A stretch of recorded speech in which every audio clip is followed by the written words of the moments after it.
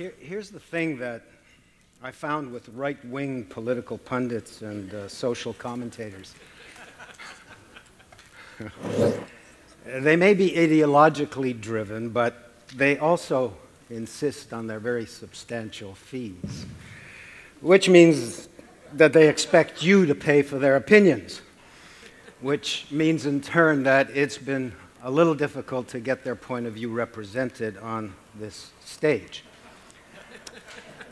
Ezra Levant, on the other hand, appreciated my suggestion that we should hear from the right particularly at this time when it appears that the right is finally in a period of retreat. Now, however, I have my significant problems with the right in the area of social policy, things like abortion and gay marriage, marijuana, and so on. I take my hat off to Ezra Levant for defying the censors and for having the cojones to publish those Danish cartoons, which, incredibly, were said to justify rioting and killing by the loony side of the Muslim world. And I must say, regrettably, it also revealed the lily-livered nature of our own media, who under the guise of sensitivity clearly capitulated to political correctness and to the not-so-veiled threat of violence. So Ezra just wanted Canadians to see what the fuss was all about.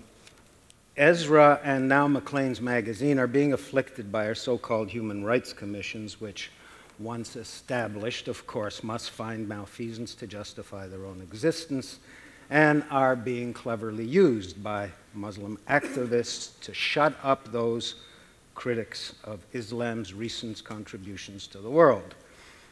So, you can print fucking Mein Kampf in Canada, but you can't print those cartoons.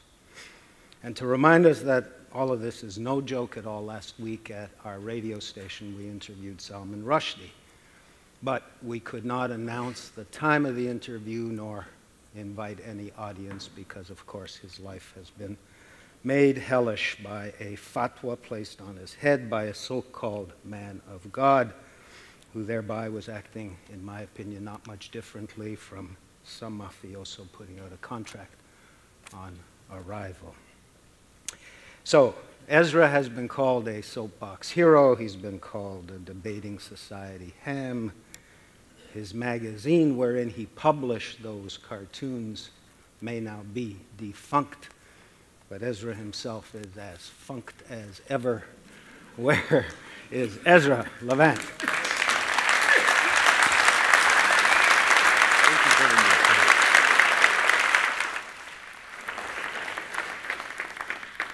Thank you for that amazing introduction. I'm impressed with your devotion to free speech, as anyone involved in communications or the expressive arts should be.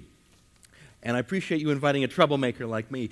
I have, for most of my life, considered myself a conservative, but I think that lately I've started to call myself a liberal.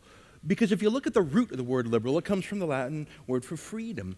And if you look at the things that I've been wrestling with over the 2 years, it's actually causes that the left used to champion so loudly.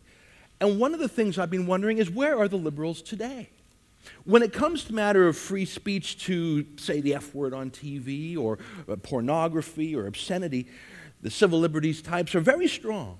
But on political liberty, I regret that the champions of the separation of church and state, the champions of secular pluralism, who traditionally have been on the left and have traditionally fought against squelchers on the right, have been silent. And I think it's because they have allowed their sense of political correctness to trump their deep values, values like the equality between men and women, values that we thought we would never have to refight for. Those values are being challenged, even in this city, with an honor killing for which there was a first-degree murder charge just this week. Let me quickly recap the story of how I became a liberal instead of that arch-conservative from Alberta.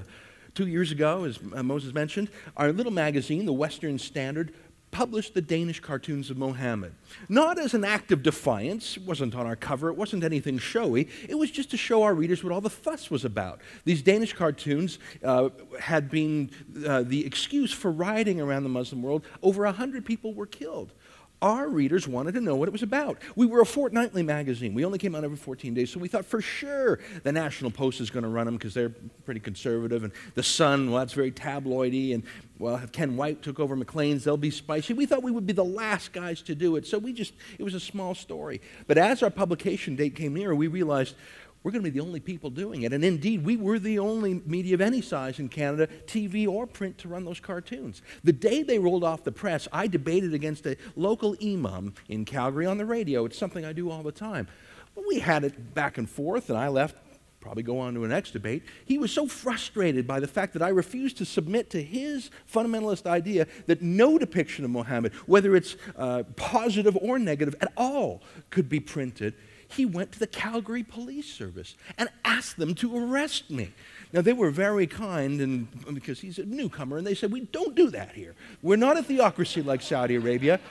So he shopped his grievance around town and found the group so illiberal that they would take his fatwa of sorts and prosecute me.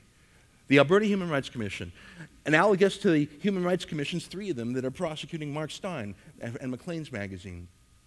Isn't it amazing that in the 21st century, our police are more in tune with civil liberties than groups called the Human Rights Commissions?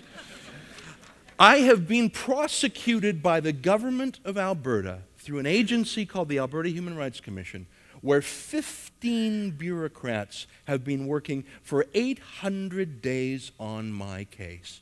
I'm an industry. I'm a major crime scene. 15 bureaucrats. I think if what we're seeing is a soft jihad. We can win the hard jihads. Even a second-tier military force like Canada can beat all comers. And if anyone tries to take on the Alliance of the West militarily, we're going to win. But what about a soft jihad? Something that doesn't attack our way of life through bombs and explosions, but psychologically, that is a battle of confidence. What if we start to censor ourselves? I put it to you that when most of the Western media self-censored those cartoons, which were as innocuous as anything as you would see in the Toronto Star on a regular basis, the self-censorship was a greater destruction of our Western way of life than 9/11.